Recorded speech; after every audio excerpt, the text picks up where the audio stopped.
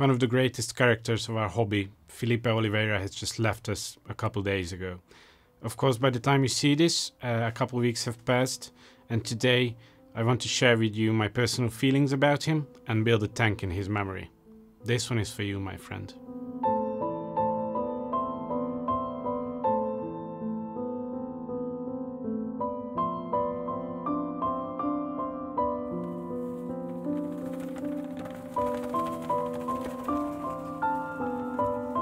My very first aquascape was inspired by an image I found online, a bonsai tree underwater. Actually, at that time I had no idea who made it, and it took me a while, actually after meeting Filipe, that I realized it was him, the treeman, who inspired my first work.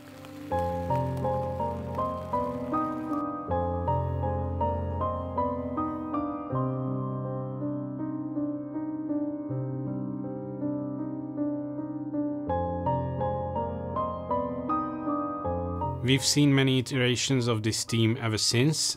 Actually, Filipe himself has made it a couple times, evolving his own idea.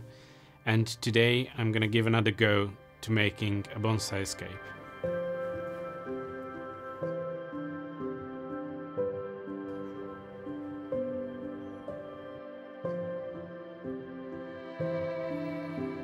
Just like me, many others have been inspired by his work over the years.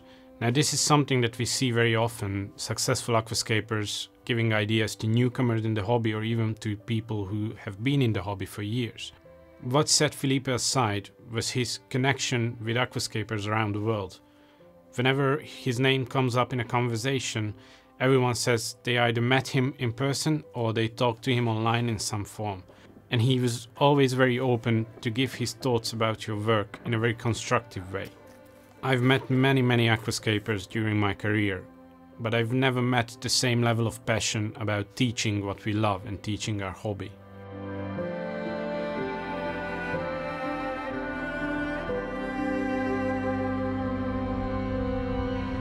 Back in the old days, we used either dead bonsais or we built them from redwood wood piece by piece.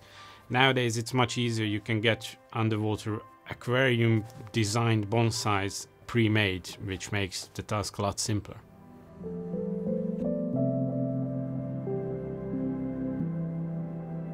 He enjoyed the most doing his teachings in person. He could fill up a room with laughter in a minute. He could put on a show while educating people about aquascaping in a very natural and comforting way. Filipe visited Green Aqua many times. He's had his own workshop in our gallery, but he also came on other occasions, and we've always learned something new.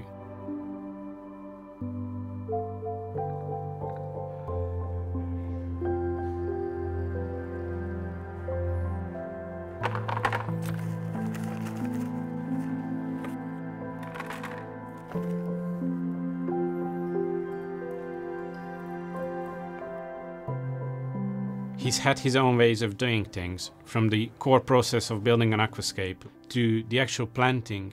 He's had his own way of choosing plants for his scapes, which made all of his work very noticeable. You could instinctively feel if it's made by Filipe.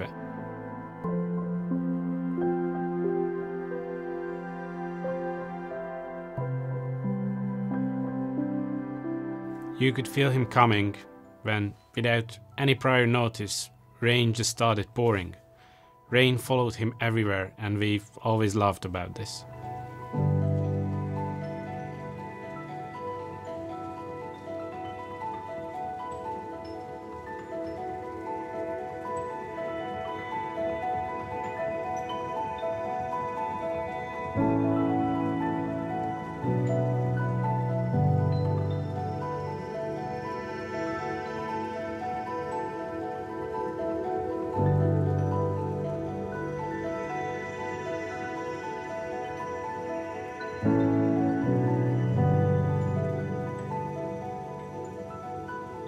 I can't really explain this. He's just had his unique understanding of how plants behave and grow in certain environments, and this helped him make every single aquascape he ever done very natural looking.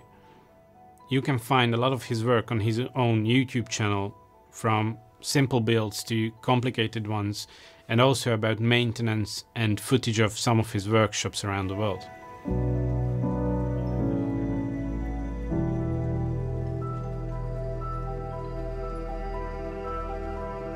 Besides his personal projects and workshops, Filipe also had a big role in one of the biggest aquascaping events or projects in the world, which was Florestas Submersas in Lisbon.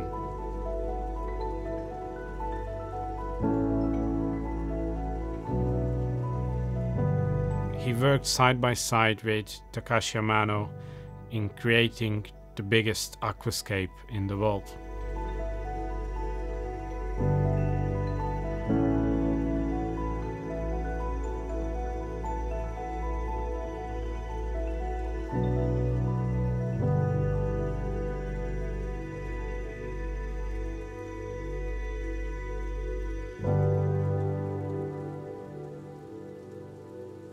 Building nice aquariums is just one thing, but maintaining them for months to keep a certain shape and not just letting plants grow wherever they want is something completely different and something very difficult.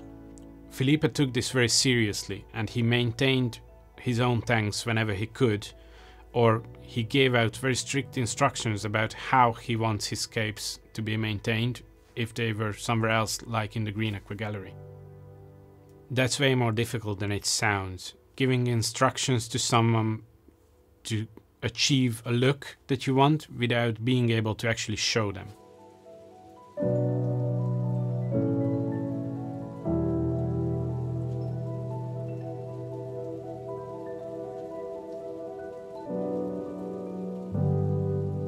Last year at Interzoo, we've had a great dinner with Filipe and his second family, Esther and Barbie, from Aquaflora. With Aquaflora, he created a lot of scapes, both around the world during his workshops and in Esther's garden in the Aquaflora headquarters. In this gallery, he was also leading the maintenance team to make sure that every tank is spotless all the time, and he also traveled there quite often to be hands-on with the maintenance team and to do a lot of his work in person himself.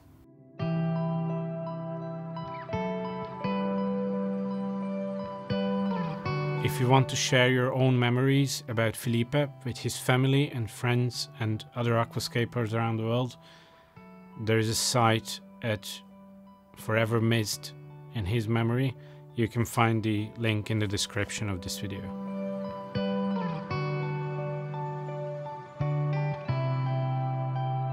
A few months ago, it just suddenly struck me that my son has his name Filipe in the Hungarian form Fülöp.